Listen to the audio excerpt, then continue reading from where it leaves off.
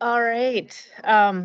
Should we call the facilities committee meeting to order at 6:01 p.m.? So thank you all for coming. So it looks like we are all here. Pilar is online. Has everyone had a chance to look at the meeting minutes? Would anyone like to make a motion? Very thorough. I make a motion to accept the minutes. All right, so I think that would be a second because Barb made the motion. Larry just speaking out. Any discussion? If not, all in favor, say aye. Aye. Any opposed? Aye. All right, so so that passes. I think Pilar was saying aye for approving. All right, so the minutes are approved. Thank you. All right, did we get any public comment? No public comment that I'm aware of. Okay. Let's have Chris. All right. So item 5A is Chris Corpola. Talk about the history of the solid waste and recycling.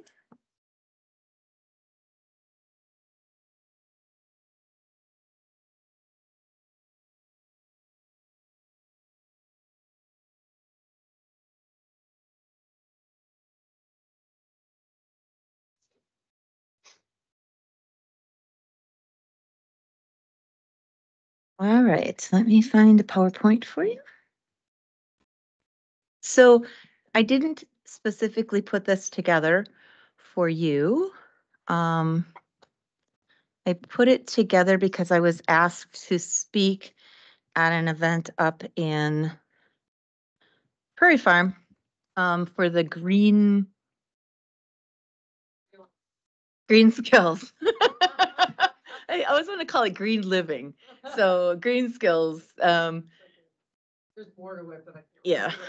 So they do an event once or twice a year where they do all kinds of things regarding just kind of everything. Community education topics.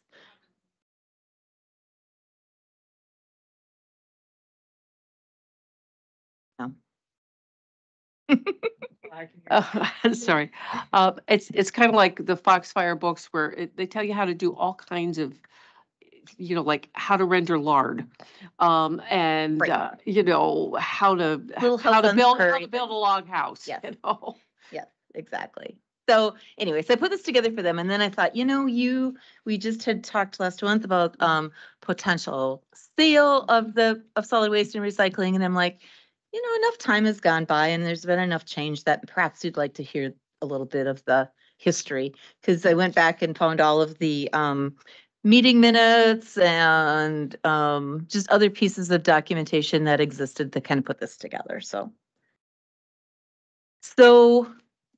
the Dunn County Solid Waste and Recycling had 4 full-time county staff and 34 leased staff or contract staff through L.A. Phillips that manned a lot of the outpost sites.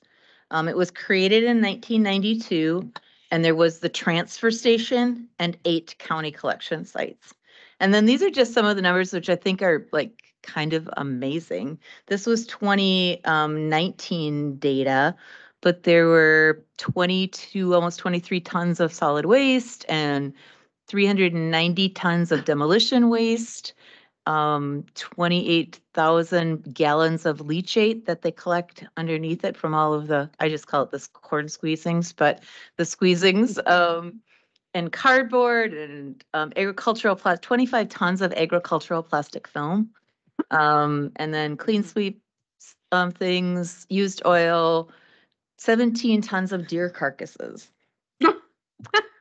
So among other things. So anyway, it's an amazing amount of stuff. And this is only part of the list of all the things that were collected there. And there were 26 of the 30 municipalities in Dunn County that participated in our solid waste and recycling program. So this is kind of a timeline then that I'm going to walk through. I won't read everything, but just kind of like, so what happened? And again, much of this is pulled from the meeting minutes from that time period. So in 2019 was the first meeting in which there was a discussion about completing some pre-engineering and feasibility for the building of a new transfer station. And later on that year, they increased the per capita fee. So there was a fee charged to all of the participating municipalities per person, per capita in the municipality. Part of a solid waste fee, part of a recycling fee, part of it a recycling fee. And then the city of Menominee paid a reduced recycling fee because they had over 6,000 tons of recycling stuff. And so that was kind of, so there was a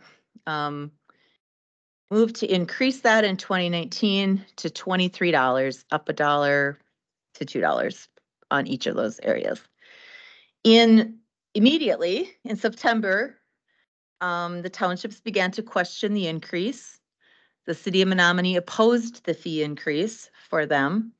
And the tipping fee for 2020 was, so the tipping fee is the fee that was charged to the private haulers to bring their things to the transfer station. And there was a discussion about changing the collection site hours to reduce some cost. And then in October of 2019, there was some discussion about the future of solid waste. There were complaints received from a township regarding decrease in their collection site hours. And there was also a budget adjustment approved to cover $290,000 of essentially in the red for that year. And then in November, there were alternative scenarios. There was an option, discussion of an option for a levy referendum in November of 2020. And there was additional discussion about reducing hours or closing some of the smaller sites. There were questions in December. There were questions from the township about the fees. There were questions about reduced hours, questions about staffing. And there was a proposed per capita fee increase of $2.39, which was not granted. So then in January, that following January, there was a first meeting of a group of their solid waste and recycling leadership, the member municipalities, and the private haulers. And there were in February, then there were questions from the municipalities about the finances and the proposed feasibility study for building and the prospect of borrowing. There was money then allocated from the contingency fund for that said feasibility study. And in May of 2020, there was another budget adjustment for $330,000 of anticipated overages in 2020. And the request for a levy referendum to spend $1 million for capital improvements was then granted to put that on the November of 2020 ballot. In July of 2020, the per capita fee assessment was budgeted at $60.05. So if you remember, it was like $23-ish, and now it's $60, reflecting the true cost of the operating of the 8 collection stations and the transfer station. And when I first saw that number, I was like, that doesn't even make sense to me. And I think I kind of understand. But when you think about it, all of the costs and all of the revenues were pretty stable. And the only thing that really could change was the amount being charged to the municipalities. There really wasn't another place to change something and to increase. So it fell on that per capita fee to kind of balance out the losses. Then in August, the city of Menominee decided to leave the recycling program, took their $6 per ton or however much they took and per capita and went. And then in September, there was a decision to cease operations on January 1st of the following year due to insufficient interest from the municipalities. 26 of the all 26 made a decision to opt out and establish their own recycling responsible unit designation with the state of Wisconsin. This solid waste and recycling came back then and offered to provide a reduced per capita rate of $29.21 to collect those things that the private entities weren't willing to do, like tires, electronics, batteries, pressurized tanks, furnitures, et cetera, like that. And 24 of the 26 municipalities declined to have that service.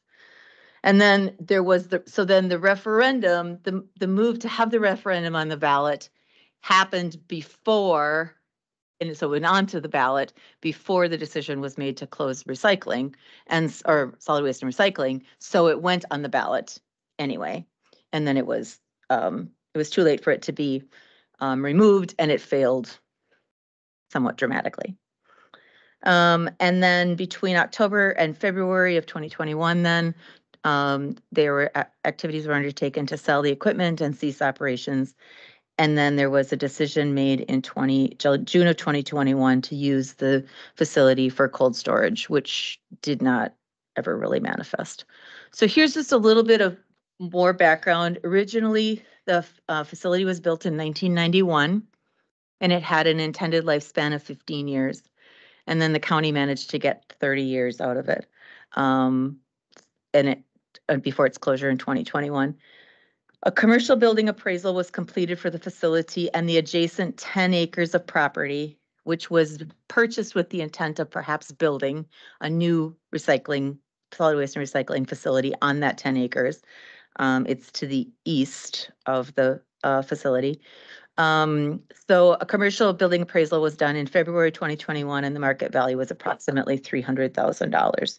I don't know what that would be today, given the kind of change in market, but that was what it was at that point in time.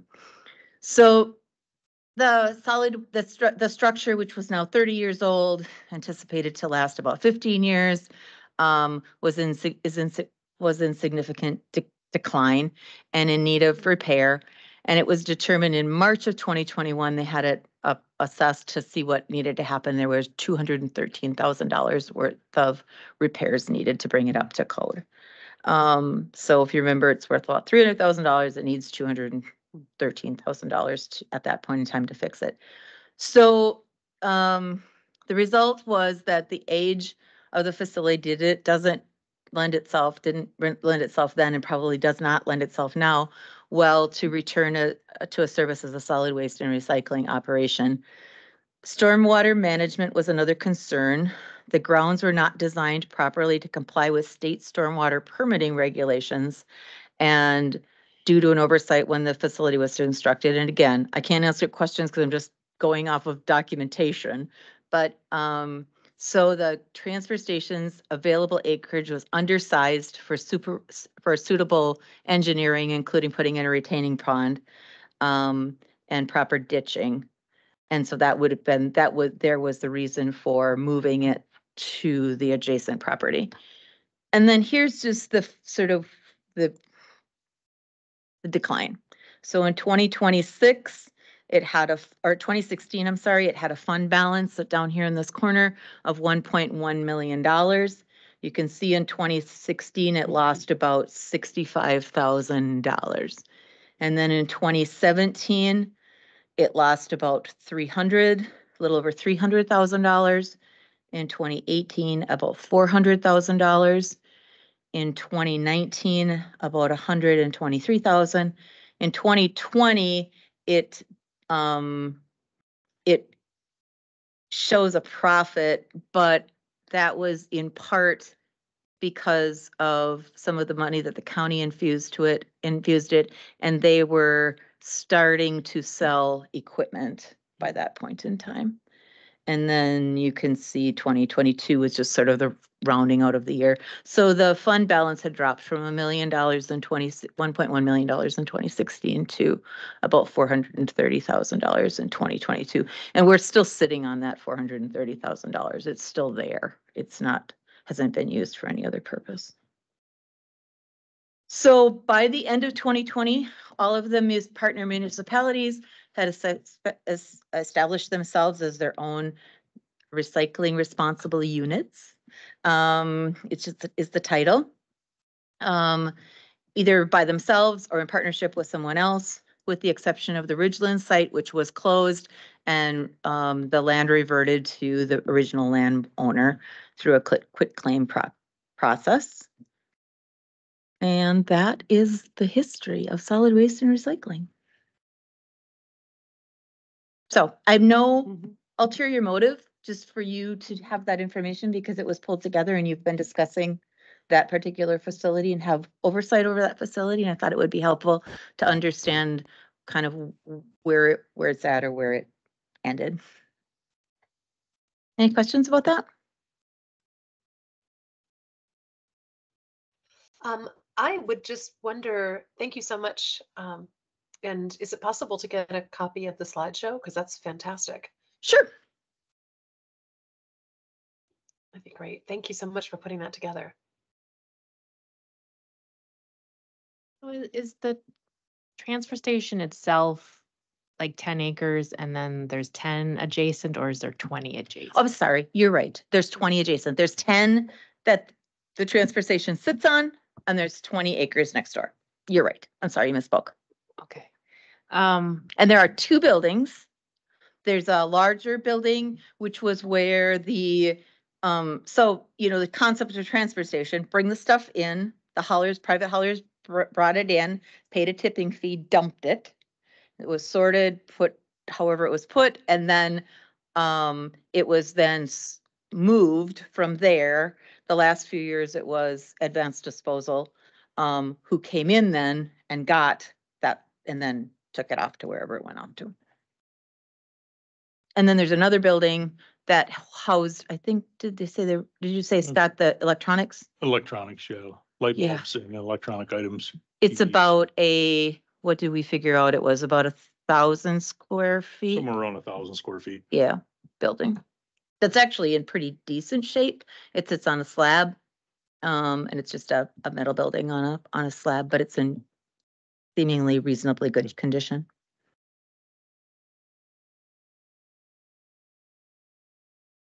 My only question and a concern was, when they did do, sorting of materials, it dumped in, people went in and picked out this and picked out that stuff, right? And then it went off to wherever the different materials went. It'd be interesting to know, what was the dollar value that was achieved by sorting that material and how that had changed. And I remember, working with Walmart at the time. And of course, they do lots of cardboard. And there was, big issue through the whole industry that, China quit buying cardboard. So it's sort of like, was there ever a net gain in the recycles that were sorted out versus just dumped into a hole and buried? Well, so at the presentation that I was at in Prairie Farm, the director manager of the solid waste and recycling in Barron County spoke. His name is Brent Bond, and he spoke a little bit to that. So I'm just repeating what I understood that he said. So it kind of depends. So there was a lot of conversation in the decline of our own our own facility between single stream and multi-stream recycling. So multi-stream recycling was where you picked it all apart. You know, you put the number 2 plastic over here and you put the tin cans there and you put the aluminum there and et cetera. And then single stream where it all dumped into one. And in Barron County, they do single stream in the city and mixed use or multi-stream in the collection sites out in the county. But when it comes into the transfer station, they sort it, they have people that sort it all. And he showed us the conveyor belt that it goes by on, and you pick it out and they pull the labels off and the lid, or the covers off of pop bottles and things like that. But he said that when the market changed, there became a lot of conversation around, well, sort of what really happens to those recyclables. No doubt that they went to China when they were able to go to China. But once that stopped, he said, honestly, I don't know what happens to them. He didn't imply that something bad happened to them. He just said, I don't know what happens to them when they leave our facility transferred out of here. It's sort of beyond my purview. And then in Barron County, they operate an incinerator. So all of their solid waste is burned. St. Croix County, I think, I'm thinking that, not Baldwin, but New Richmond. Hmm. They had a big county facility where they energy, something, they burnt it. Now, just another interesting thing, to me anyway, is that, before my driving with Walmart, it was very common at least once a week to have a load of scrap of some sort that went into, in Eau Claire, whatever the paper mill was caused, they made diapers or diaper products, and you'd haul semi loads of scrap, baled scrap into there. And I remember it was always interesting. One time I had a load from someplace in North Dakota, and it was a whole semi load of baseball cards. And it was every baseball card you could imagine, from colleges to thing. And what they didn't sell went to Cascade paper, I guess it was at a time. And so, I mean, there are markets for local markets for scrap. There was another one too. Certainty Shingles, at Savage, Minnesota. Their shingles are made, the base is recycled paper products. And it was always a kick that after you took your load of scrap into paper mill in Eau Claire or Certainty at Savage, and you sweep out your trailer to go on to your next job, everything was in the bottom of that trailer, from somebody's house keys to a T-bone steak bone. And so a couple of things as you say that. One of the things that that the gentleman from Barron said was, one of the things that you struggle with when you run a recycling program is, he said, people have this misconception that you didn't rinse out your soup can, or you didn't take your lid off your pop bottle or whatever, that's contaminated the load. He said that's not what contaminates a load. He said what contaminates a load is you have a whole bin of number 2 plastic, milk bottles or whatever, and somebody heaves a jug of motor oil in there and basically, covers them all. And he said there are, he said you try to catch those things before they go, but he said if there's a contaminant like that in a load, then they'll reject the whole load, and then you essentially are, kind of done with that. So that was one thing. And then the other thing was, the other thing that he said, and corresponds with things that I've read, is there definitely are ways to use recyclable materials. We just haven't found a really efficient way of using enough of them to make it like profitable, I guess, for the entities that do it. I can tell you about another one, down in Milwaukee, at Franklin, on the northeast side, or I think it was Franklin. It's by County Line Road, and it was part of, their, they bury it there, and then they bury stuff there. Mountain. It's a mountain of stuff, and also it's part of their septic system, or waste management. And there's 1,000 semi loads of Scott's Garden soil sitting there. I mean, hundreds and hundreds of those loads go out a week. Yeah. And because every spot in the world, from Walmart to hardware store, Elmart, they've got those pallets sitting out there, Mhm. and they all come from a recycling center. So I mean, there are ways to do it. It's just there are not enough ways, apparently. To But make it's, it great cost effective. Brent did say that at the point in time that Barron County, so Barron County's had their incinerator for about, I don't remember, 30 years. It's a long time. And he said that the technology now, like it's very efficient and it's clean.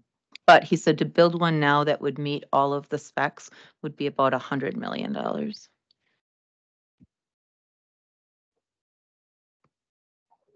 isn't it something though that with everybody facing the same situation, that and I don't need to knock on them, but why doesn't West Central Regional, whatever they do, tell us a little bit more than we need more housing? That what can we do as a group of counties to solve this problem? I mean, I would think that would, I think what we're looking at is a regional issue that we all face. And what we know now, what we didn't know before, is what it costs for the private industry to do it. Right, but what we didn't know then, what we didn't tend to then was what it was costing us to do it as well. Yeah. Okay. So part of the reason why you see those deficits in those years was because efforts to raise the fees for that were met with resistance. Right. And so they weren't raised. And as a result, the county supplemented, or they took from their general fund, but $300,000 and $400,000 a year. And So I think that was when you look at that per capita suggested or recommended per capita for 2020 at $60.05, that was what it was going to cost to really do it. But no one wanted to pay it at that point in time. I mean, if I would be so bold as to sort of speak as to where the error was, it was that we kind of came into that argument too late to say, hey, this is what it's really costing, and we have to figure out a solution. We were already well into the deficits before we started to have those conversations. had a facility that last 15 years, and after 20 years, we decided maybe we better do something. Mm-hmm. And if you asked the chair of this committee previously, he would tell you we run it as a service and not a business. Mm-hmm. And it was a service, and things wear out. Yep, exactly. So Pilar, it looks like your hand's up. Oh, okay. Sorry about that. Thank you. Yes, Madam Chairperson, thank you. A couple thoughts that occurred to me. One is that I think there's a very similar thing happening now with the fire costs in rural communities. The true cost of providing fire suppression and emergency management services haven't been raised in many years, and all of the rural towns, including my town of Lucas, got a visit from the fire department, along with some very distressing news to the tune of like these just like hundreds of thousands of dollars in costs that are going to have to get made up. A much greater cost than the difference that you were talking about with the per capita fees on the trash and waste management. And I think there is a kind of converging pressure on towns where people just don't feel that the money is in their budget. They can't change the levy limits. And I think we're rapidly running into a series of interconnecting financial crises. But I think the other challenge that I see, particularly with the waste management stuff, I don't know that there was much calculation of the true cost of not having that service. I think people didn't love the ideas in their minds of seeing a cost triple per capita. But at 60 some dollars a year, that's actually a very low per capita cost relative to what anyone would pay, like in the Twin Cities, to have their trash handled. And even now, many local residents are having to pay more than that. But I think that there is something to be said for how these things get messaged and how the trade-offs are presented, because there is a really significant cost to poorly managed or not managed trash that I don't know has ever been properly assessed, at least at the town, the municipalities level. That there's trash building up in people's yards and being dumped in our ravines, and people are stockpiling all kinds of hazardous trash that when it does come out of hiding, it's going to be a lot all at once. And I think to this, cradle to grave approach of taking resources and landfilling them because it's in the short term seems less expensive than recycling them. It's also short-sighted management of resources, and there's a true cost on the other side of that. Nobody wants to build more landfills. Nobody wants them in their backyard. The leachate quantity alone, thank you so much for sharing that, 25 bazillion tons of leachate. That stuff is a cost too. So I think I am not an expert in waste management at all. But at the time that the arguments were being explained to me, when I was one, I think, of the somewhat outraged residents saying, like, why are we getting rid of this service that seemed to work really well? I don't have a great answer, but I really do think that there's going to be a kind of come to waking moment that towns are facing about the true costs of dealing with a lot of things. Roads for sure, but trash and fire suppression and all of those things are much more expensive than our towns can really handle. I understand why they push back, and I sit on our town board.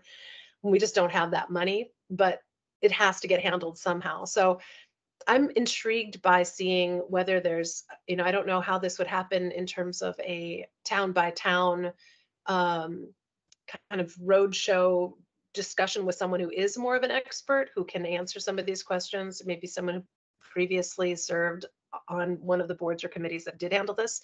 But I think that there's a lot of appetite at the town level to reconsider what next level decisions, and if that is, a county facility of some kind or a regional solution, I don't know. But I do believe that it probably deserves elevated attention in the coming, 2 to 5 years.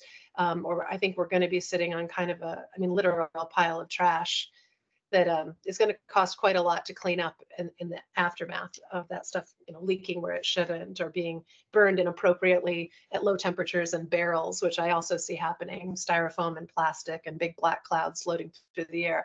There's a real cost to people's health when that happens as well, cancer and other nasty things. So just wanted to go on record as, I think the arguments around true cost, not just the monetary cost of these decisions, do need to get considered. And I don't think that that was probably well articulated at the time.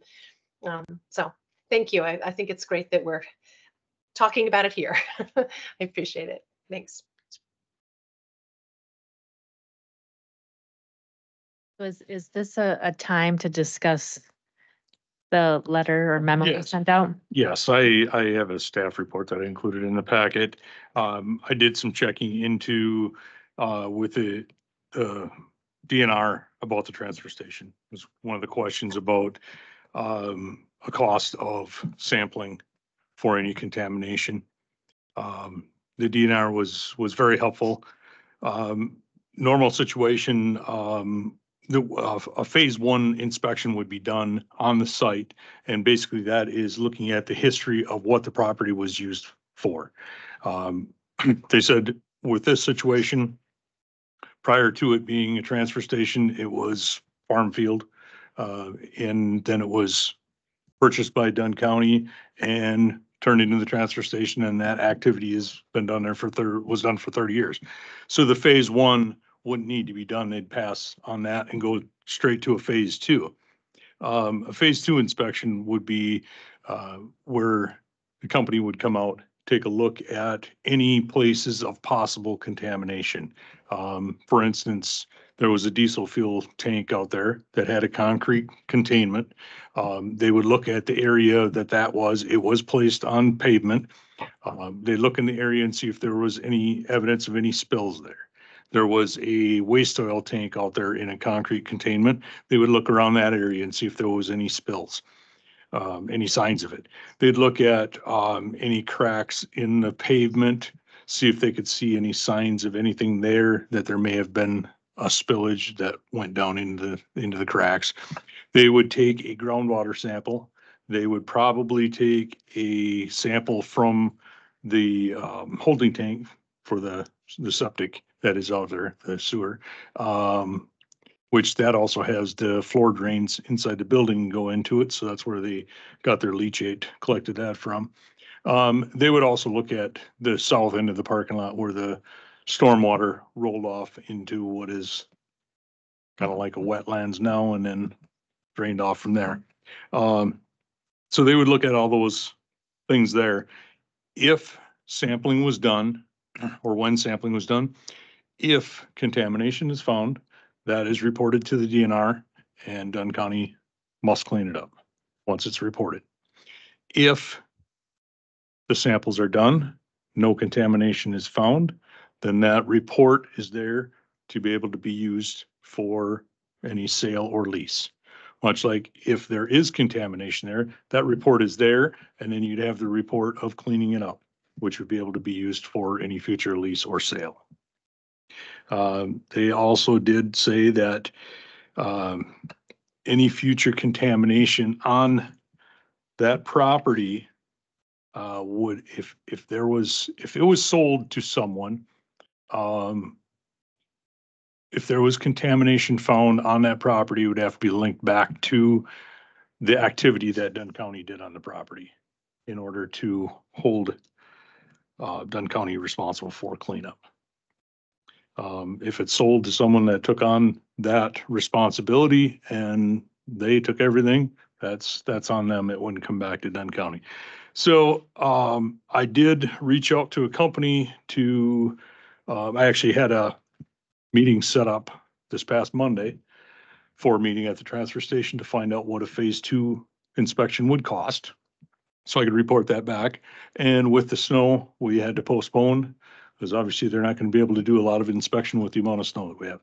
So that's set up for, we'll set that up for a time here when it's nicer weather, and then I'll get a cost on the phase two, and then I can bring that back to the committee and let you know.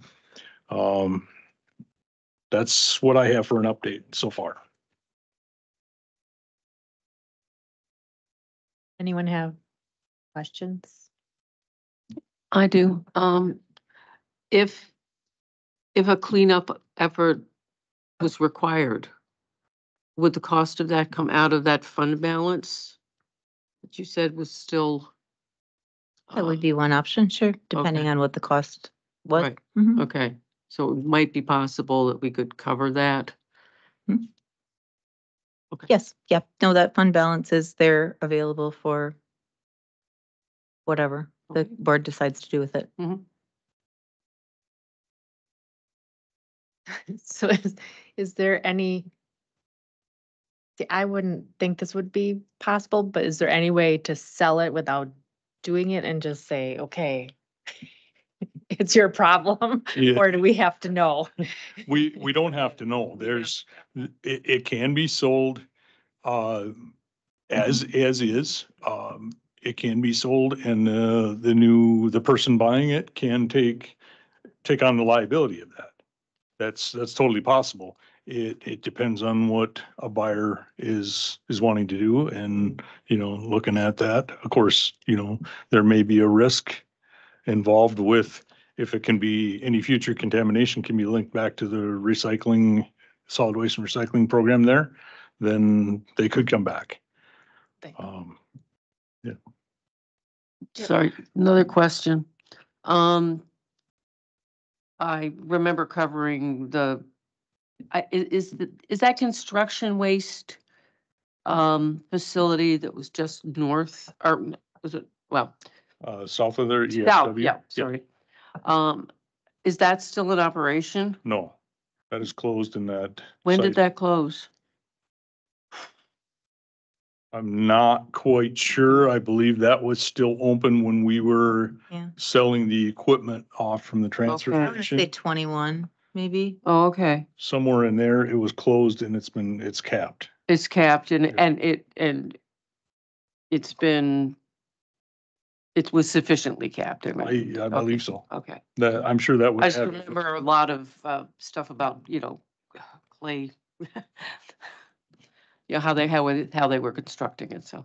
Okay. just happened to think I'm about sure that had to go through a DNR inspection Oh, okay. also to close it out. Okay, so that wouldn't necessarily affect the sale, that wouldn't have any effect on any possible negative effect on the land that the county owns. I don't believe it would. Okay.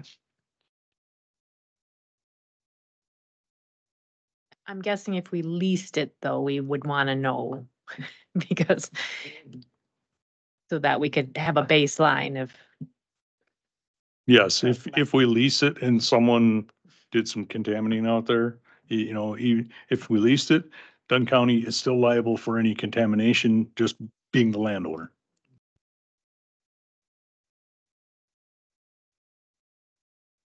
so we'll wait till we hear about the cost and then, but I'm guessing something we should think about before we sell it or lease it to know.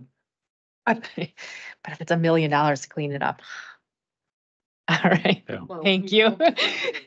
Thank you. Sure. And so then 5B is the lease of the house. Yes. Second staff report that I included. Chris was contacted by Dan Lytle, did I say it? Director of Economic Development and Regional Campus Management at CVTC. They are going through some construction on their campus. They're looking for a spot to lease for a few months. Chris and I toured the house with them, and they're interested in leasing the house as office space from a tentative dates May 20th to August 8th of this year. Specifically for the adult education services. So that can be kept local, 2 staff that serve about 15 to 20 people per day in the program. So it's something we wanted to bring forward to see if that was something facilities committee would be interested in doing and okay. You have anything to add, Chris, on it? No, other than I would just say that CVTC has been helpful to us in terms of intermittently giving us some of their space, not on a longer term basis, but it's a bit of an I scratch your back, you scratch mine kind of a thing. Would there be any, so they'll just pay the utilities or what with the leasing? That's essentially what I would propose is that it's sitting now and we're paying the utilities. It's a small, if it were a longer period of time, I would say it would be worth calculating out and figuring what it's worth to rent it. But given that it's a few month period of time, it seemed, that would be my suggestion, but we can do whatever you think is the right thing.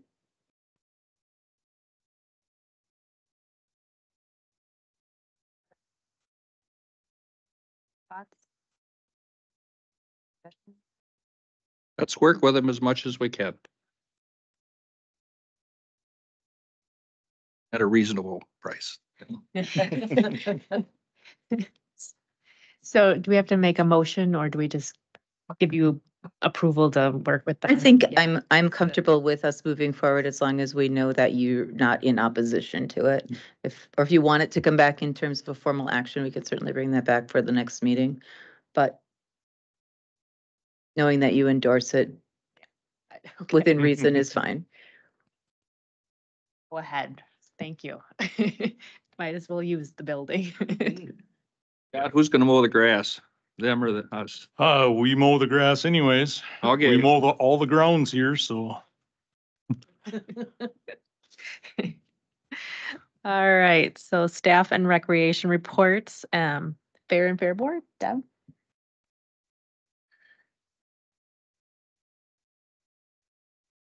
Maybe I can move this forward. Thank you. Um, Our entertainment is all set and the website has been updated to indicate that. Grandstand, again, will be 2 nights of stock car races, special races that they're planning. And the NTPA Truck and Tractor Pull will be back on Saturday. And Demo Derby on Sunday afternoon. And free stage is all set out there. We are hoping that Chicken Ranch and the Bear Creek Band that both got canceled last year because of weather, that they are coming back. So with our Christmas in July theme, it's going to be cool and we won't have to cancel them again. So Rich Schrader, who's been real popular on Wednesday night, he'll be back on Wednesday. And then Saturday, it's called the Sidekicks will be performing. They play all kinds of different music, and you can go out on our website and you can listen to a snippet of their, go to their website and you can find out what they sound like. And of course, the memories on Sunday. We have to have them on Sunday, or it's just it's a tradition. So we have 90. No, oh yeah, Are they gonna do their Christmas show? Hey, I could suggest that to Tim. Yeah, good idea, because their Christmas show is fabulous at Oh, yeah. the Tanner, at Maple Tanner. We have 90% of our judges hired, which is great. We have the sheep and goat weigh-in on April 20th. So I don't know, Scott, if you can make a note on that on your calendar. I think they'll use the building, so I don't think you'll have a lot to help with to get, like, move gates or anything, but they're supposed to contact you directly. I have a volunteer that came forward and it's helping me with recruitment and training of superintendents, so I got that off my plate because I just, it's a lot to plan for a fair where Sam and I used to share a lot of stuff, and without Sam, it was a lot for me to take care of, so I'm real happy to have her working on that piece of it. I'm gonna let you know that we are having a car show, our very first one. It'll be on Sunday. And that will be in connection, that nice day for that, with the memories being there, an antique car show, pie and ice cream social from 4-H. It kind of all fits right together.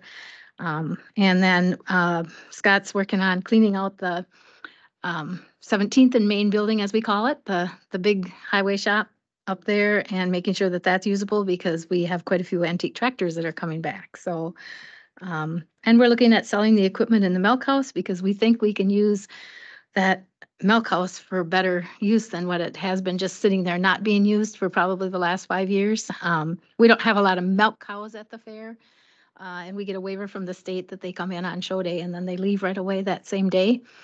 The equipment, the compressor and so forth is working, but they can't get parts for it anymore. And we have some people that are interested in buying the bulk tank, the maple syrup people that collect sap and stuff. So Scott's gonna put that out on the surplus auction for us when he gets a chance. And so we can get that building cleaned out, and we have a couple options that we're looking at to put in that building, but all part of our educational piece that we've not been real strong on the education piece of our mission statement. So we're hoping that that will help with that. So I guess that's about it. So if anybody has any questions?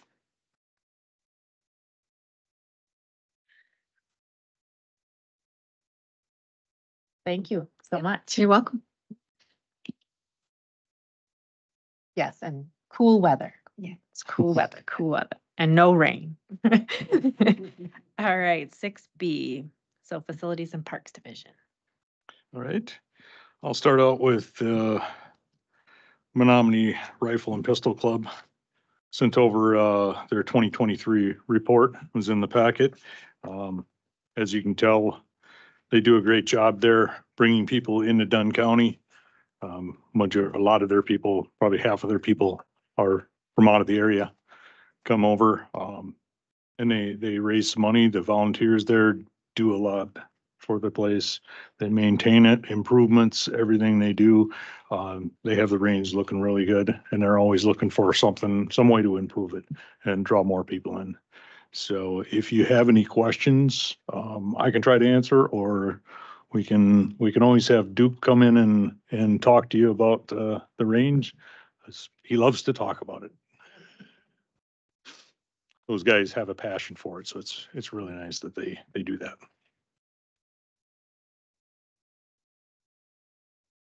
If there are no questions, I will move on.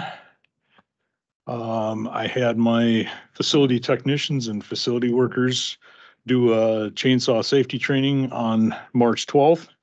This is the same company that has done chainsaw training for Highway Department in the past. Now Highway Department gets their training through rodeo days that's put on at UW Stout through County Mutual.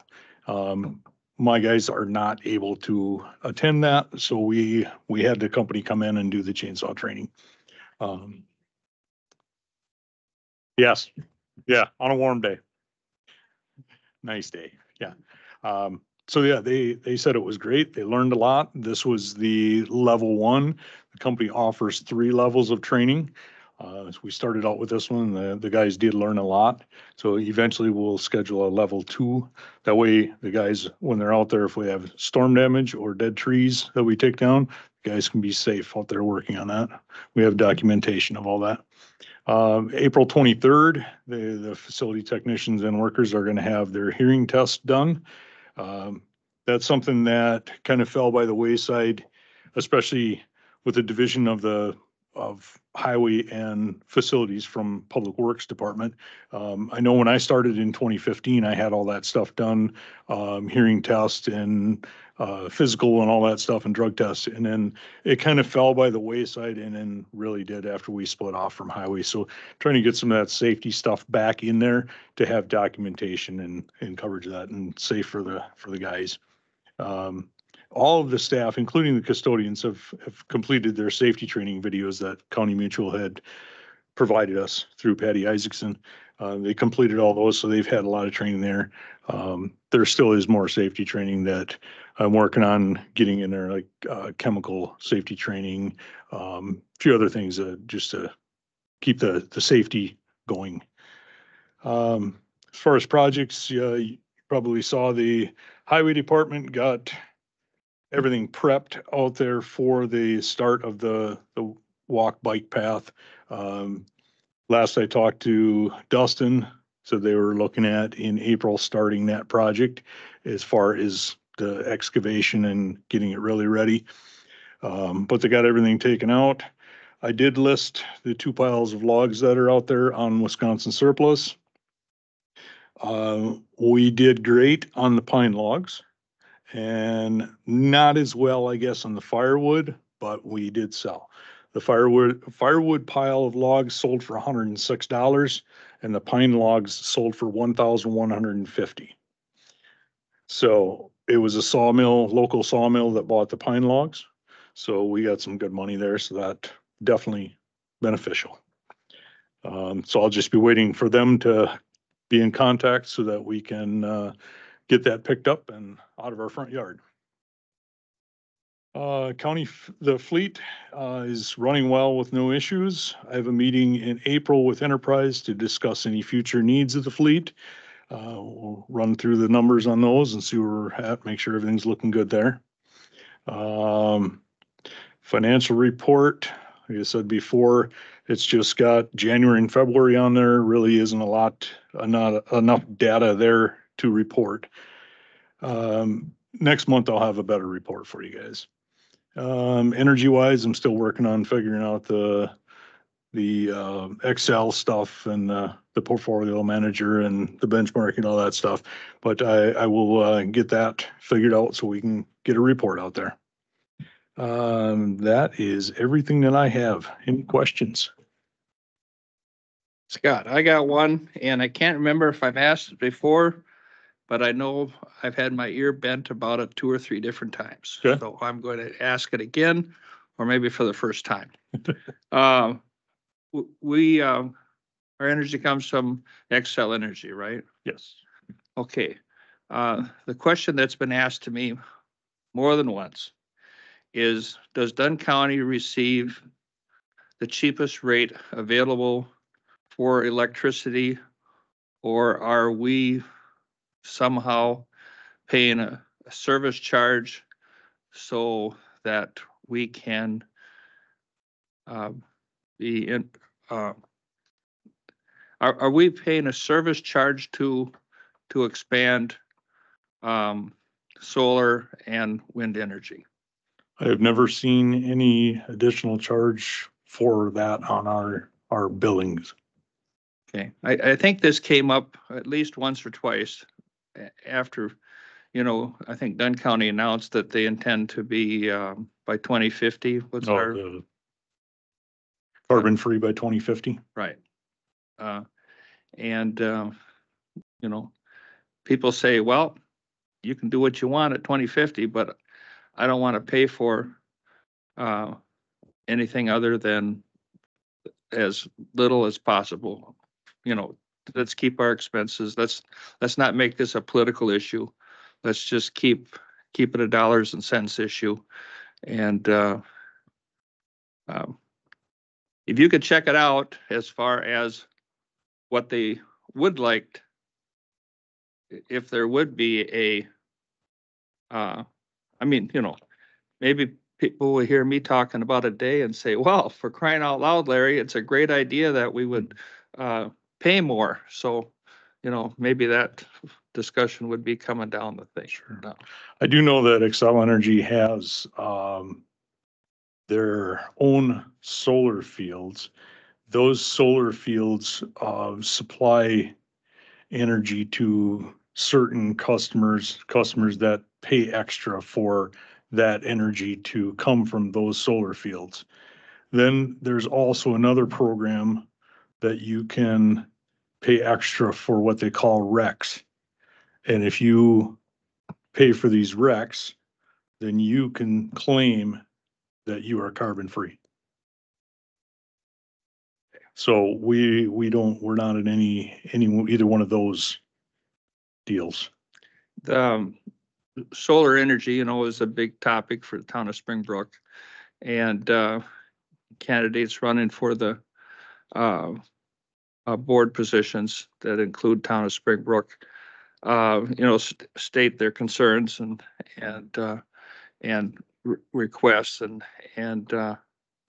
I don't know where people get their where people get their information when they say it's how wonderful it's going to be to have solar fields in Springbrook because now our electricity will be produced locally. Energy that's produced in the town of Springbrook goes right on the 340 line to wherever it's needed. So it isn't like you're buying your sweet potatoes or sweet corn and locally produced solar energy. It just is not the case. So that's why, if you come up with some, I don't care, people personally can do whatever they want, but I think county government should, stay out of the political business and Sure. And stay in the business of providing what we provide as cheap as possible. Well, speaking about solar power, I think it's kind of a bad thing because never seen so many trees get wiped out so they could run a transmission line from that you know, where the solar field's at to wherever it goes.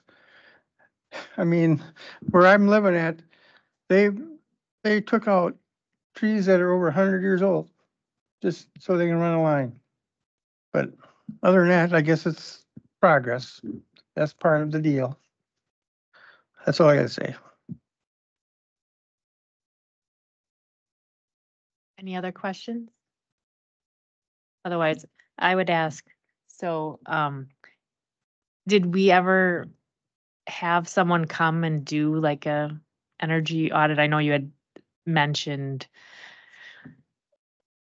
a few months back that you had talked to someone. Yes, we, actually, Dan just checked into that today, I believe, and, they're working on their report. They did a walkthrough and, the company will have a report for us in a few weeks.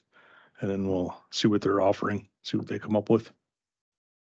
Because that could help with, I suppose, just tightening up the buildings or looking for energy gaps or holes that we could, you know, Yeah. become more efficient and then go forward from there. So, and I think getting rid of natural gas is one thought. It would be helpful. To reduce some of the costs. So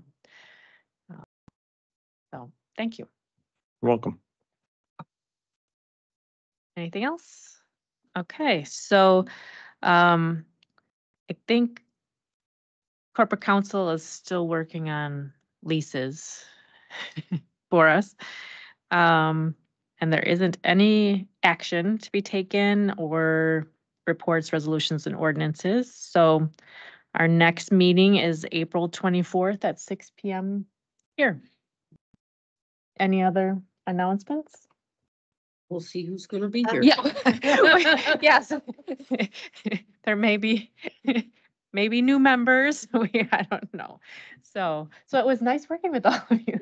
Well, last time, I was the only one that was unopposed and everyone else had someone running against them Okay. and I guess one of them lost.